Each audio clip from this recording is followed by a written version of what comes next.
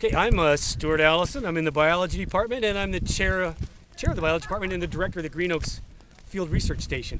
So, behind us we see sort of a prairie burn that's starting to die down a bit, which is okay.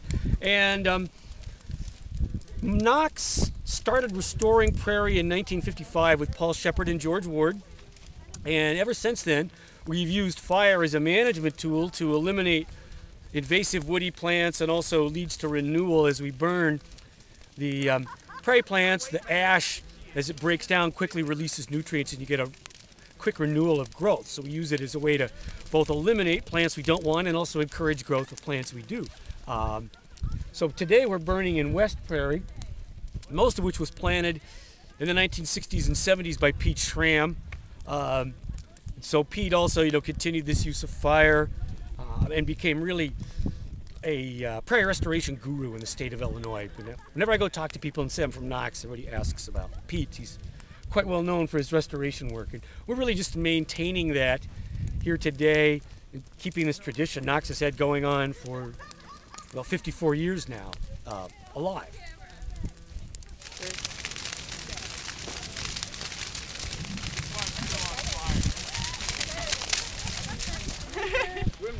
I'm Merrick. I'm a senior. I'm from Salinas, California, and I've never been before because I didn't go my first 2 years because none of my friends had cars, and last year I was abroad. Birdie! I'm Brittany Leggins. I'm also a senior. I'm from Mount Vernon, Illinois, and this is also my first time to the Prairie Fire. And it was something I always wanted to go to, but always had a conflict. It was my last chance, so that's...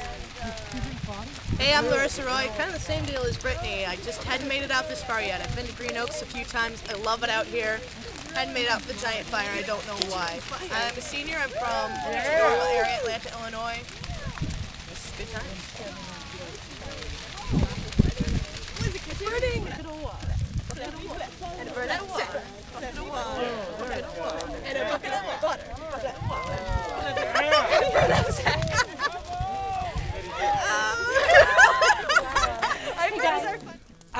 Two things I think are good for the students is, one, it's just exciting and fun, and we are the Prairie Fire, so there's that. But more important really is that we look at our environment as increasingly damaged, and so this is a process of ecological restoration, trying to restore a natural ecosystem and return it to what it once was, or at least close to what it once was. And so having students participate in that, I think, is good, because it engenders a sense of environmental stewardship, and also I think makes them feel more a part of the ecosystem than they would if they didn't participate in this. And yeah, so as you said, people are finding bones. We have deer or raccoon that die sometimes, and so when you burn, you uncover the bones. They've probably been dead a long time, but you just sort of find all sorts of things after a fire. No, that's a bone. But I love how porous you can see how some of these are. Yeah. Especially this one. I think it's and some this sort of is trash. Yeah, that's garbage that shouldn't be here in the first place. Good thing we burned it. We decided that was I'm Bryce Parsons-Wesson. I've been at Knox College for 3 years, and this is my third Prairie Burn. And the thing that's most different this year, I think, is that Tony Gann's sculptures are going up in flames that he built last Green Oaks term, so that was last spring, I guess.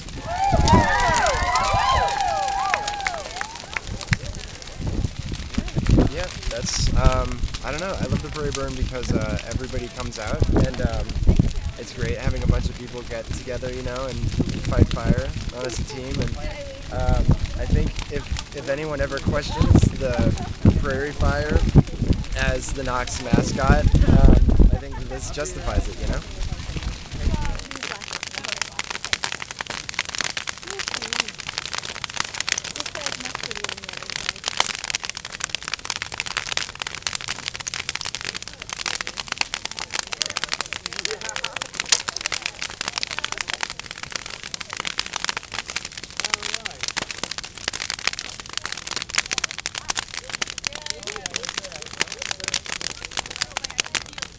Well, I'm Chrissy Morse. I'm from Portland, Oregon. I'm a junior at Knox College, majoring in chemistry and secondary education. And when you're coming to the Prairie Burn, you should try to cover as much of your body as possible so that you don't wind up getting infrared radiation from the fire. So what I always wear is a pair of baggy or crappy jeans, a long sleeve shirt that I don't particularly care about, and then a bandana on my head to cover my hair, and another bandana so that I can keep the smoke off. And I always bring water, and I like to carabine it to my pants so that I have both of my hands free.